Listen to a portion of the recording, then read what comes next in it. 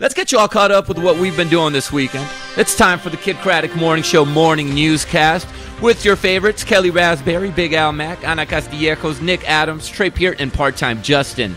I'm Jose Roberto Angeles Catam Lopez Chavez de Perez, and here with the lead story is that wonderful-haired man, Nick Adams. Thanks, Ted. After being frozen indoors for an entire week, my in-laws offered to come over and watch our kids for a few hours so my wife and I could go out for a much-needed date. Thanks to everything that has happened in the last 12 months, this was our third date and third time away from our kids in over a year. And we're getting reports that some say this could go down as the lamest date in history. Oh. Yes, we went to dinner. That was great. But by the time we were done eating, we knew the kids weren't even in bed yet. So we had some time on our hands. We walked around Target.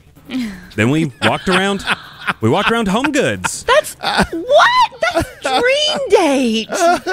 Is this a dream date, Kelly? Yes! We stopped and got the screws tightened on my glasses. That's not as exciting, but still. Oh, man. And after all of that, we still had time on our hands, so we went grocery shopping. Nice. Yes. Wow. Our first time out of the house, we went crazy, went grocery shopping, and we did not go to our normal grocery store.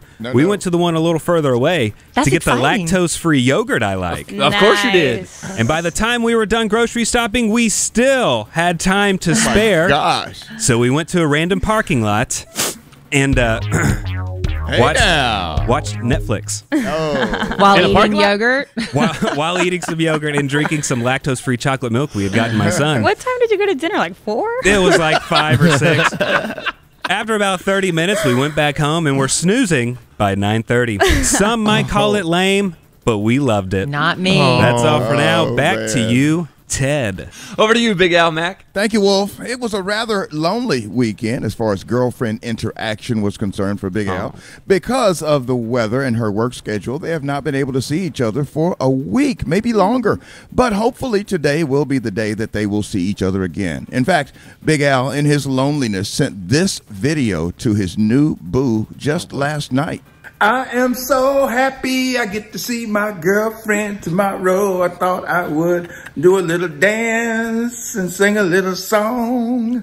I am so happy to see my girlfriend tomorrow. I love you, baby.